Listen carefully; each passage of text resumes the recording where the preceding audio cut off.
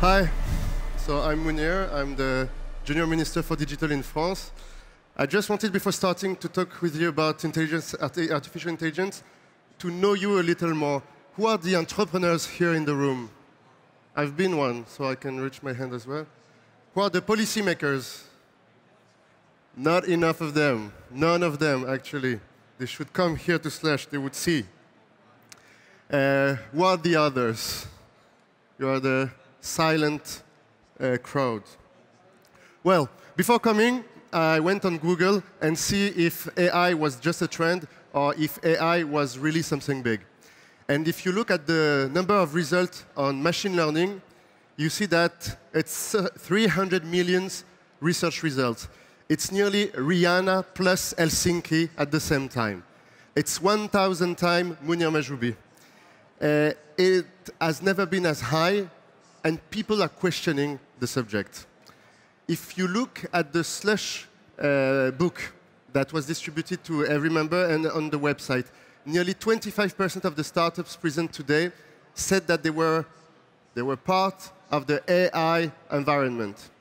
Who in this audience would say that his activity has a link with AI?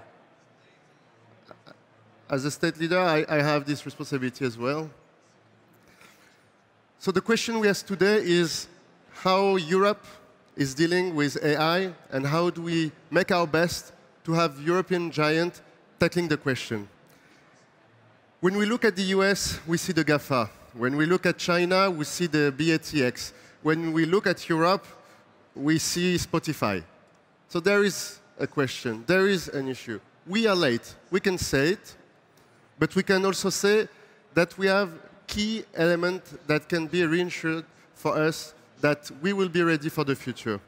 The first element is that Europe has some of the best researchers on the planet on the subject. One of the elements is that nearly a majority of all AI laboratories everywhere in the world are headed by a European researcher or a European-trained researcher. So this is a hope for our region, for our continent, to believe that we have the intellectual tools to prepare this future. The other element that reached to our history is that Europe has some of the best public data sets, especially in terms of health.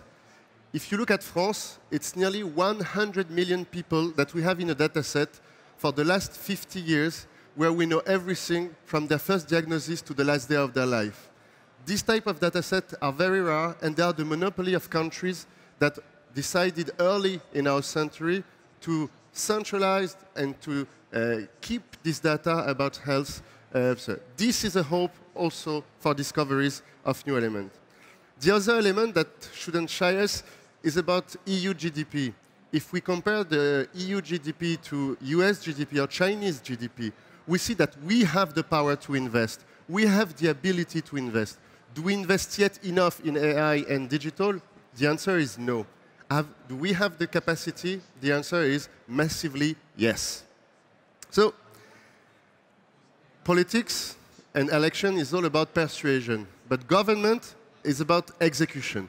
So the question is, what do we have now for the coming months to go forward to a European vision and a European strategy on AI?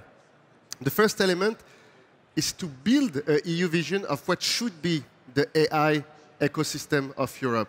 Do we see an AI system with European value, or do we follow AI research or AI applications that has been decided, that has been built, that has been sought from other continents? What I believe is that Europe has been built on diversity, and what lacks to AI now and today is diversity.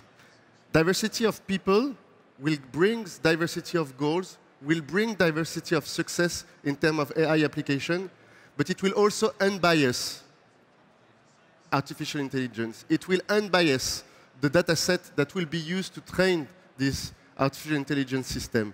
And I think that there is a view, a European view, even a French view, of how we should do this accomplishment of diversity. In France, we've launched the French Tech Diversity Program just to be sure that in our tech ecosystem, we do have enough women and this is mainly one of the biggest questions we have right now in terms of HR in artificial intelligence, having nearly 100% of the entrepreneurs and researchers being men on this subject, and diversity of social background that also gives new ways to find problems on which we want to find solutions. The other element to see the European way is about control, but not just control to limit, but control to identify risk, control to build a future without excess, control that would help us to anticipate ethical questions. What would be the worst thing is that we will not achieve the AI goals because the people won't like or wouldn't want to use them.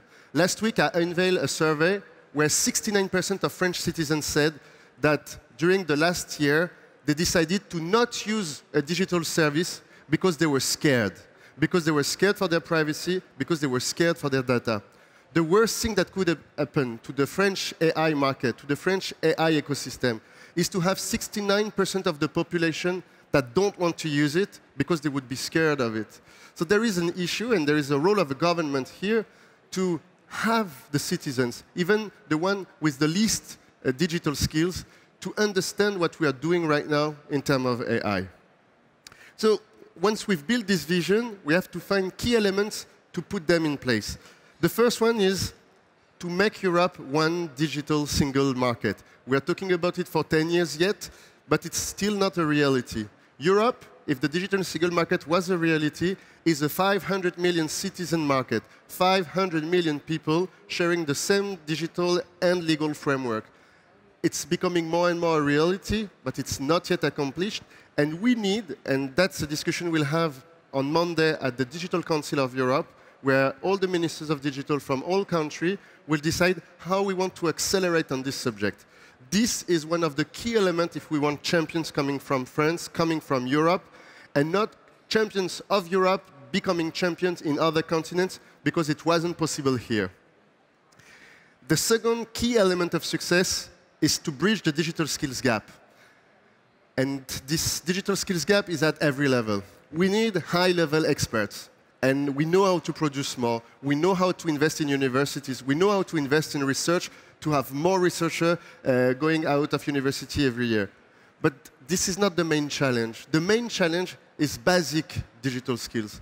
We identified that in France, only in France, 13 million French people don't know how to use digital interfaces. 13 million people don't know how to use public services online. 13 million people don't know how to use e-commerce, don't know how to use social networks. These 13 million people, if you talk too much and too loud about artificial intelligence without investing in their skills, they would do everything to stop the evolution of artificial intelligence. So we need to tackle this issue of digital skills for all citizens, from basic digital skills to high-level skills. The third element of success is to build and create an equal playground for all digital actors. And it's specifically a question vis-à-vis large international platforms, and especially American ones. If we think about taxation, if you think about privacy, if you think about data usage, then you see that local European actors are not playing with the same rules as the others. If we want to emerge and make European companies being able to deliver new services, then we have to find an equal playground for everyone. On this subject, you know that 2018 will be a very important year with the RGPD, the regulation at the EU level that will be applicable in every country beginning May 2018, that will regulate data privacy and make every companies accountable for the treatment of the data they have on each citizen in the EU. This sounds very technical, but it might become the beginning of a revolution. It will create possibilities for new European actors to create new competitive advantage based on the respect of privacy, based on the respect of data protection. And I'm sure that might help us a lot on the subject of AI, where data is one of the key transformation elements. In AI and in other technologies, we also have to invest public money. And when we talk about public money, we are talking about billions of euros of public money. But this public money shouldn't be alone. Public money invested in these innovations should be a leverage for private money to invest. The thinking of the EU Commission right now, the thinking of the EU countries, is to build an ecosystem of financement where public money is helped, where the private sector wouldn't invest by itself because of the high level of risk of these technologies. We truly believe on that, and France has already invested multiple billions euros in multi-collateral funds to help develop these strategies. So the question is, will it be enough or no? We don't know. Will we be the champions? I don't know. But are we creating the whole context to make it possible? I believe so. I believe that the Commission is on the right way. I believe that we have some European champion countries that are doing the best to make it happen. And I'm sure that we have the capacity in Europe, with the people and with the knowledge of our people, to tackle this deficit. So thank you very much. And let's together make this possible. Thank you.